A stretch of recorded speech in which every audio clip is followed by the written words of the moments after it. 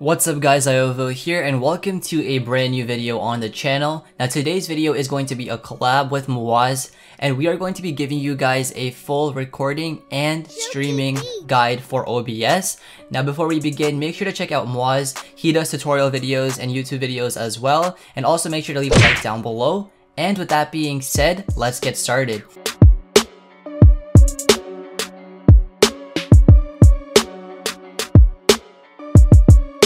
Now the first thing you have to do for this OBS guide is of course download OBS, so we'll link it down below, and download the 32-bit or 64-bit version depending on your system, and then just open up the application. Now if your OBS looks a bit different, don't worry, it's only because this one has a theme on it, and if you guys want the same theme, just click on settings, go to theme, and switch it to dark. Now once you have changed your theme, you want to go ahead and click apply, and since we're already on the settings page, we're going to start with the recording settings, so you want to go ahead and go to output. Now as you can see, your screen might look a bit different, so you want to go ahead and go on the simple tab and switch it to advanced, and then we're going to change the settings to the recording settings because that's what we're going to be working with first. If you guys want to see the streaming settings and the best streaming settings, it will be in the second half of the video.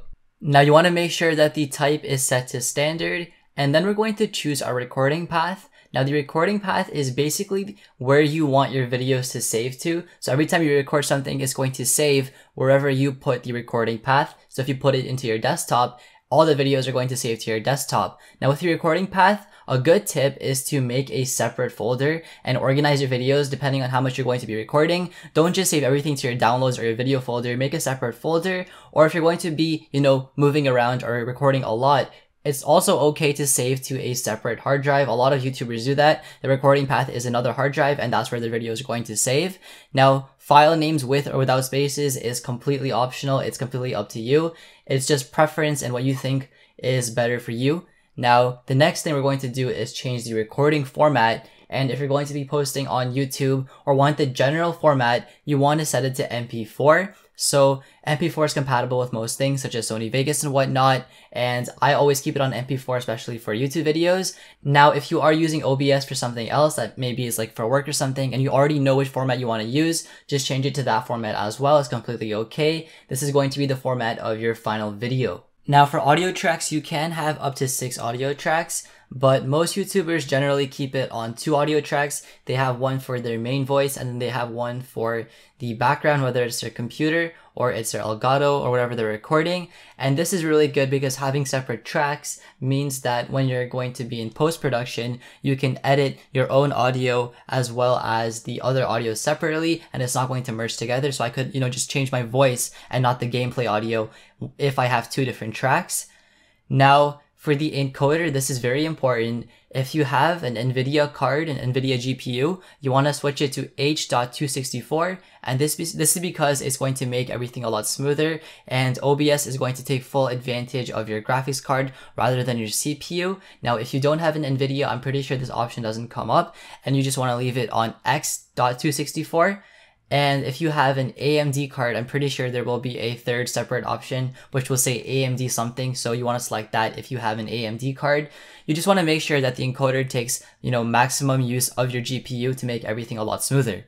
Now for the rescale, you want to set it to whatever you're going to be recording your video at. So if you're going to be recording in 1080p and want a 1080p video, you're going to make it 1920 by 1080. If you're doing 720p, you want to make it 1280 by 720, so on and so forth. Now I'm pretty sure if you uncheck this, then it's going to make your video record in the default settings of your monitor. So if you have a 1080p monitor, it's just going to automatically record in 1080p. But to be on the safe side, you want to just go ahead and rescale it yourself. Now the rate control is basically going to be set to CBR, which means constant bitrate. And this means that you're going to maintain the same quality of the video throughout. There is going to be no stuttering, no quality drops. And since CBR is constant, it's going to do its best to make sure the video remains high quality throughout its entire duration. Now for the bitrate, if you want the absolute best settings, and this is for the best OBS settings, you want to make it 25,000. Now, if you have a, lower or mid-end PC, this might cause lag. And if it does, don't feel afraid to lower it a little bit. Like I said, these settings are for the absolute best settings. And for that, you need a good PC. Now, you want to set the preset to default. You want to set the profile to high. And you want to set the level to 1. And 2-pass encoding will ensure you have the best settings, but you really do not need to check this. A lot of YouTubers with really high-end PCs do not select 2-pass encoding, but for the sake of this being the best settings video, you do have the option of selecting it. Now moving on to the video tab, the base resolution is what you're going to be recording from the bat. So generally, you want to make it 1080p if you're going to be recording in 1080p. And then for the output, you usually want the output to be the same as whatever you recorded at. So if you're recorded at 1080p, it makes sense to output at 1080p, unless you want to downscale it with a similar aspect ratio. For example, say you recorded at 1080p, you can still output it at 720p. It's not going to make a difference. And for the downscale, you want to select the third one, and this is because it uses the most samples and it has the sharpest scaling quality. It's going to give you the best video quality. And then finally, for the FPS, you want to go 30 FPS or 60 FPS. 60 FPS is now like the YouTube standard, so I would just say record in 60 FPS. But once you're done, go ahead. You want to click the apply button, and now I'm going to hand the mic over to Moaz, who's going to show you the best streaming settings for OBS. Hey guys, so this is going to be the streaming part of the video, and just like Ziovo mentioned in the recording part of the video, audio tracks are totally up to you and dependent on how much you're going to be using them while you're streaming or recording. So one can be your gameplay, another one could maybe be a Skype call that you're in with friends, or maybe a Discord or like a TeamSpeak, and maybe another one could be like Spotify or any music you're playing at the time or things like that. And again, in the end, it totally all does come down to you, and audio tracks are neat because you can mute certain things you don't want your stream to hear. So let's say, for example, that you're listening to music and you yourself want to be able to hear it, but you don't want your stream to hear it. So that's when you could use audio tracks, and you could just mute the music so your stream can't hear it, but you can still hear it. Anyways, next up we have Encoder. And I know that we use the H.264 one for recording, but when you're streaming, I think it's awesome or more beneficial to use X264. And I've used it all the time whenever I stream, and it usually doesn't lag, so I'm a pretty big fan of it. But feel free to play around with some of the settings to see what suits your PC best. I'm sure if you have an AMD graphics card, then you might have some more options that show up, and you might not even have the H.264 one available. But anyways, moving on from that, make sure you do have enforced streaming service encoder settings checked. And then from there, we can move on to Rescale Output. So Rescale Output is actually what you want to be streaming your stream in. So if you want to do 1080p, change it to 1920 by 1080. If you want to stream in 720p, just change it to 720. And the thing about streaming at 1080p is that it does require a good internet connection, which I would say a good internet connection for streaming would be an upload speed anywhere above 3. But if it's below 3, then I would say bring it down to 720p. And don't worry, you're not giving up a lot taking it down to 720p. A lot of people still watch 720p streams, and if I'm being honest with you, it's not that noticeable. As long as you're still providing quality content, that's all that matters in the end. But anyways, moving on from that, we have rate control. And again, we're going to be using CBR, which is constant bitrate.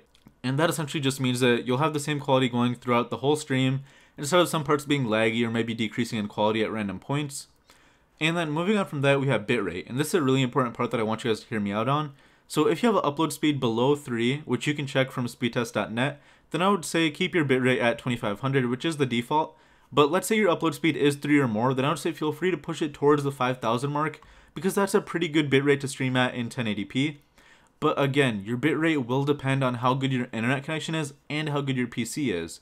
So my PC is pretty good, and my internet connection for upload speed is a bit above 4, so I'm going to push it to 3800. But let's say that it doesn't work, or maybe it's causing you too much lag. Go ahead and bring it down slowly. Streaming really just requires a lot of trial and error. So until you find what works best for you, you just have to keep messing around with the settings. And let's say you ever do mess something up, just come back to this video and just copy the settings again, and then start playing with them until you find what works. But anyways, moving on from that, let's not do any checks to the use custom buffer size. We don't want to do anything there. But for keyframe interval, definitely change it to 2. For CPU usage preset, this is another part where I really want you guys to hear me out on. The default is going to be on very fast, like I'm showing you guys right now. And that's totally fine. You're going to have a perfect stream if you do that. But if you have a super nice PC, then I would recommend bumping it down to like the slower part right here. So it goes from ultra fast to placebo, which is super slow. And so if you have like a solid PC, I would say do it at fast, faster, or maybe even medium.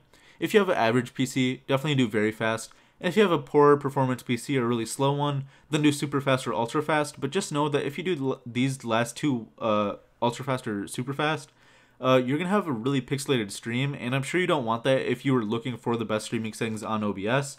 So based off that, I'm assuming that you guys have good internet connection and a good PC if you do want to stream. So I'd say put it on faster, and that should be perfect. But if that's too fast, do very fast. And again, the slower it is, the crispier your stream's going to look, and the faster it is, the less of a toll it's going to take on your CPU. It even says right here, higher equals less CPU. So basically, faster is a good medium if you have a decent PC. If you have a bad PC or a lower performance one, bring it down. If you have a better PC, bring it up, but I really don't think you should bring it up past medium because it's kind of overkill from there. But anyways, for profile, I do use high, so I'm going to change that really quick. For tune, I leave it on none. And then hear me out right here, for variable frame rate, literally don't check it because it's going to make the viewing experience for your viewers hard to watch, so completely ignore that checkbox. Then go ahead, click on apply, click on OK when you're done, and you're set to go. Also, I do recommend going to the video tab right here and just making sure that everything is 1080p, maybe 60 FPS, so that you're good to go from there. And if you do want to like actually edit with your stream settings, you just have to go here, change your service, and type in your stream key, stuff like that. I'm sure Ziovo will probably make a video on that someday, and I think I already have a video on that on my channel too, so in the end, totally up to you on what you want to stream on. But anyways guys, I really hope you enjoyed the video. If you want to see me on this channel more often, definitely let Ziovo know in the comment section below. Also check out my channel. It should be like the first two lines in the description below. I upload how to grow your channel videos and tutorials, so basically to help you guys grow your channel and become successful YouTubers. So anyways, I hope you guys did enjoy the video. If you did, be sure to hit that like button, share this video with your friends, and go ahead and hit that subscribe button if you haven't already, because Ziovo almost has 400,000 subscribers, and I'm sure he could use all the help he could get. So anyways, I hope you guys enjoyed. I'll see you guys in the next one.